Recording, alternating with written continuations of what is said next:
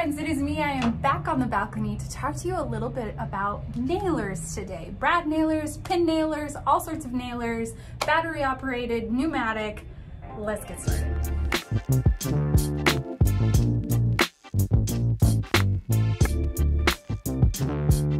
Okay, so before we jump into the video full speed, I wanted to talk about what these guns are used for.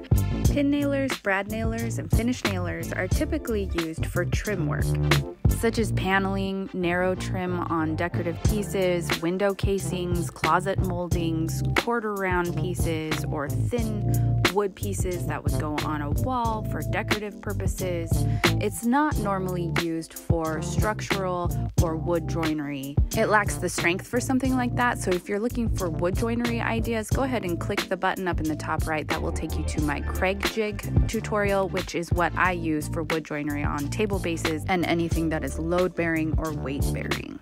Alright, so one of the questions that I get asked the most on here about nailers is, what nailer should I buy? I'm a brand new woodworker and I don't know what to get. And guys, I had this exact same question and I had to do tons of research and figure it out, and hopefully today I can make it a little easier for you to figure out what's right for you. Now, I do want to throw in that you need to make sure you have the proper safety gear for anything that you're going to be doing with tools. You need goggles, you need hearing protection, and in this case, I don't need a mask. If I were going to be sanding or cutting any type of lumber, then I would need a mask. I'm going to link to my safety video here in case you guys are wondering or want links to safety gear or the stuff that I use. So you can check that out right there. So I'm going to start off by saying there are two major different types of nailers. You have a pneumatic nailer, which means that you need a compressor to run it. You will need a hose to get to the nailer, and that's what will give you the force and energy and power to shoot the nail. Then there are battery nailers. Now I have two battery nailers, a brad nailer like this, which is an 18 gauge nailer, and then I have a pin nailer by Ryobi, and we'll get more into the differences between those in just a second. So a pneumatic nailer tends to be a little bit cheaper because they are assuming you already have the compressor. If you have to buy the compressor and the nailer, then you're getting a little higher in price. Now for me, the battery operated nailer just worked better. I needed the versatility. I didn't want to have a hose behind me. So battery operated is the route that I went. You can choose. If you already have a compressor, then a pneumatic might be the way to go. Now let's talk about the different kinds of nailers. You have different gauges of nails, which is basically the size of the nail that you will be shooting into your workpiece. Okay, and there is a 16 gauge, there is an 18 gauge, there is a 23 gauge. The 18 gauge and the 23 gauge are both smaller nails. The higher the number, so 23 gauge, means that it is a smaller nail. And again, I'll walk you through this in just a second. Okay, this is the Dewalt 18 gauge nailer. It is an older model. It's only the 18 volt. Right now they have a 20 volt out there. I have loved this nailer. Let's talk about the pieces here just for a second. Here's the trigger right here, and underneath the trigger towards the front, there's a little switch right here. This switch says if I put it over here, see all these, there's multiple nails. That means that I will not have to pull the trigger every time I want to shoot a nail. I will just have to engage this part right here. That acts as the trigger, and I would just have to bump to nail. If I have it over to the one nail, that means that I have to engage the trigger to shoot the nail. I always keep it there for safety purposes. I don't really trust myself, and I've never had to use a piece or had to use it on a piece where I'm moving so quickly that I don't want to have to pull the trigger. So for me, I leave it right there. Next, you have the magazine. This is where your nails live. And it's pretty easy. Here's an 18 gauge nail. These are 1.5 inch nails, and the 1.5 inch number tells you how long the nail is, and the 18 gauge tells you how thick the nail is. Let me pull out a pin. Okay, here's my pin nailer. I'm gonna take out this battery here and open the magazine. Here are my nails. Pull these out. Here is the difference in thicknesses. Let's see if I can get that so you can see, of each nail. This is the 18 gauge, This is the pin, the 23 gauge. And look at that difference. I'm gonna go ahead and shoot it into some wood so you can see. Now to load the magazine, on the pin nails, there are these little arrows here. And that tells you that this way is facing your trigger. That helps you so that they're so thin that they look the same almost on both sides.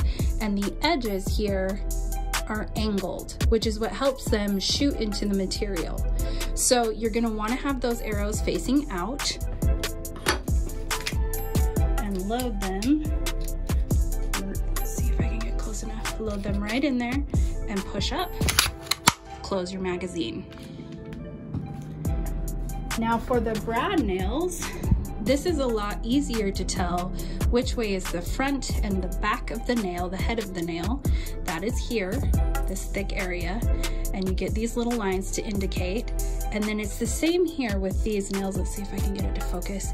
They are angled like so, and that helps that go into the material that you're shooting into. Now again, to load these, it's the same. I'm gonna put the part that I want to engage into the material facing out, slide it up into the magazine like so, and close and lock. Now there's no battery here while I'm loading my nails.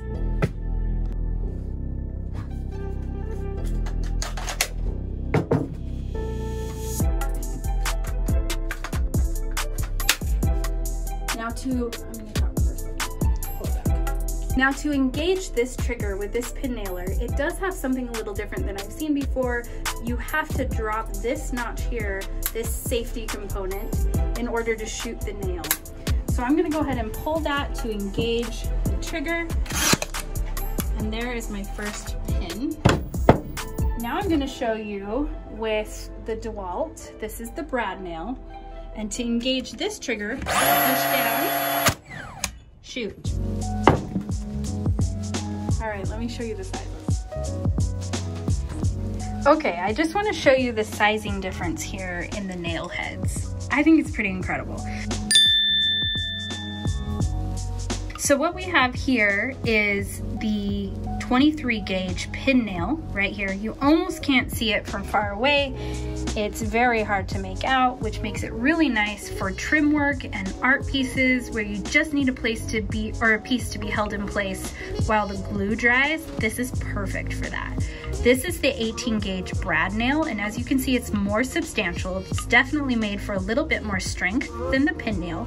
So this is normally used for trim work inside a home, like molding, or behind shelving, or if you just need a little more strength or the glue is going to take a little longer to dry in an upright position, I definitely would go with a brad nail. I definitely, for my DIY woodworking business and for the things that I'm doing in my home, the brad nail, this substantial 18 gauge, is something that I use far more than my pin nailer. However, the pin nailer has been perfect for trim work on the outside of like console tables, or like decorative things like my snowflake build, or my little note board, letter board builds, or things like that, decorative pieces where you want the glue to dry, but you don't necessarily want to see the nail, and it's a really easy nail hole to fill if you even need to. Sometimes the paint will fill right in there, you don't even notice it. So brad nail for home DIY projects for sure, and building furniture, and pin nail for sign work or decorative pieces that you're going for. Hopefully this helps answer some of the questions. Lastly, I want to talk about these access areas here. If you happen to get a nail jammed in the top of your gun and it won't shoot, all nail guns come with a way for you to lift open this piece, look inside, clear the jam, close it back up. If you're going to be doing anything like this though, make sure you're removing your battery before you load into your magazine, before you check anything here. Anything other than shooting your nailer, your battery should be out. Now, this Ryobi Pin Nailer actually comes with a little hex tool here, Allen wrench on the side. That allows allows me to open this area here and pull out any jams. I did have a lot of problems with this Ryobi when I first bought it. It was jamming almost every single project that I used it for, and what I found was that I really needed to oil it up well. So I'll be doing a follow-up video a little later about how to fix any jams with a pin nailer and this particular model at another time, just in case you're interested.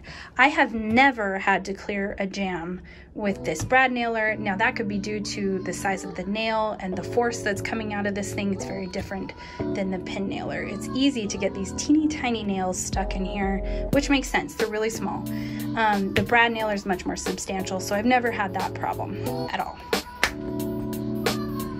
Okay, so that about wraps it up for me. That gives you all the information that I really have. Hopefully it's enough information for you to feel comfortable in purchasing a nailer and for you to know which nailer might be right for you.